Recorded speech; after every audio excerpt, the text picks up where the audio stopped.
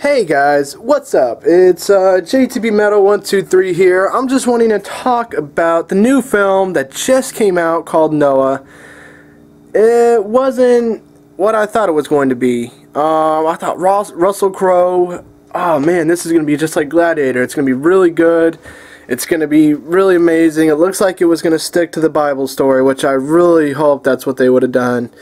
But I went and I watched it, and they didn't really stick to the Bible at all.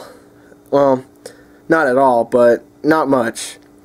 Because the thing that got me was the rock formations, the rock humans. They started helping build the ark. Well, back then there wasn't no such thing. There still is no such thing as human rocks helping build an ark. You kidding me? No. They should have stuck to the Bible, because that's what everyone wanted to see. They wanted to see the real true story of Noah and the ark, and the story just, it fucked it. It fucked it bad. And I just gotta say, it was terrible. It really was. But Russell Crowe, the acting was great. Everything else was wonderful. I mean, the visuals at the end in the sky was just unbelievable.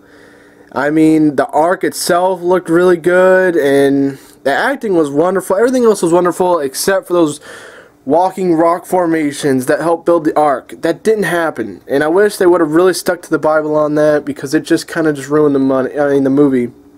You know, it did. I was really hoping for like another, like, you know, not Passion of the Christ, but I was really hoping to see like a really good Bible story, you know. I was really hoping to see that. But we didn't get that, did we? No. So, on my rating, considering that they didn't stick to the real story of the Bible as much, as detailed as they should have, and considering Russell Crowe and the acting and the film and the visuals, I'm going to give this an 8. I'm going to give it an 8. It is worth watching. It is. It's not a complete 10 because they didn't stick to the story as much as I thought they would, and it just didn't really have you know, the thing that just makes it go a little further. It doesn't have the Passion of the Christ, you know, where they just go in such detail and such, they just elaborate so much to where it just fulfills it, and it's amazing. So it deserves an 8 for me. You know, I don't highly suggest seeing it. It's worth seeing.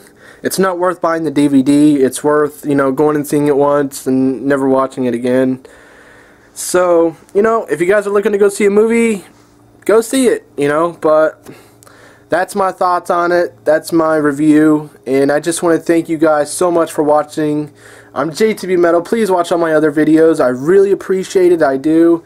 And thank you guys very much. My name is John from JTB Metal 123, and peace out, you guys.